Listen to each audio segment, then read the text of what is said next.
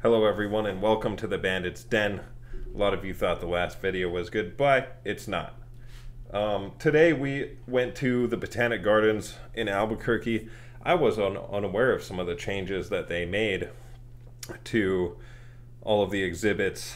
There was a Japanese tea garden that was new. It was under construction last time I was there.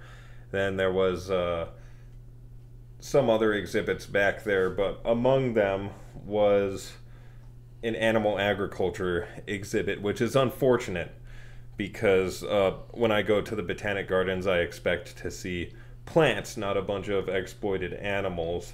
And so they even had a sign, I'll put it up here.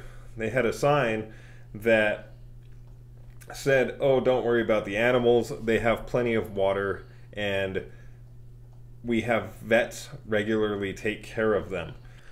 Upon looking into it, we found that there was actually no specialist assigned for this. There's a species survival officer for invertebrates, aquatics, and plants. No vertebrates there, no land-dwelling vertebrates. My girlfriend thought it was telling they felt the need to post a sign like that, and this is probably part of why. But the conditions were concerning to us, as you'll see, and it was obvious at least one of the animals there was not getting regular attention.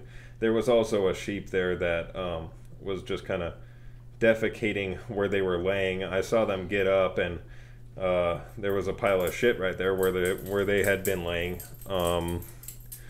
But as you'll see, the animals aren't given very good conditions. And I'd like everybody to ask themselves if this is the best way we can portray animal agriculture. Just think of the statistic that something like 95% of your meat comes from factory farms, which are hidden from the public eye because they are so much worse than what you see here. Anyways, hope you guys have a good one. I'll probably talk over the video as well. So thanks for joining me on this short video documentary of the conditions they're kept in for public viewing over at the Albuquerque Botanic Gardens.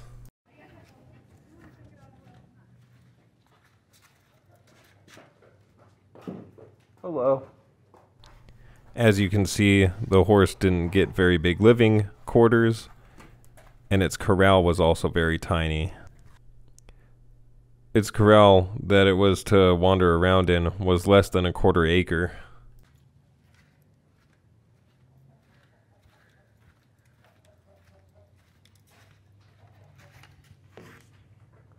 Here were the turkeys, just a little bit of shade at the end of a barren run. Hello guys. And you can see they're panting in the heat. And up next is the chicken run. That's just another dirt run, just as shitty as the turkeys one. I don't know how many roosters were there, but you'll see evidence there might be more than one that I saw, because you can actually walk next to the chickens. This rooster took an interest in me while I was walking along the run and decided to have a chat. You're a good rooster, yeah.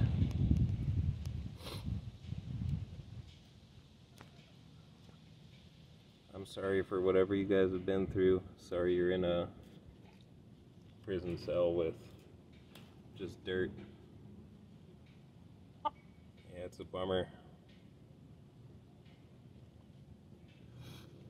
There's baldness on his chest. I don't know why, but his talons, I don't know if you could see, are large and overgrown. His spurs. And oh, he's turn around again. There you go. He's missing his tail.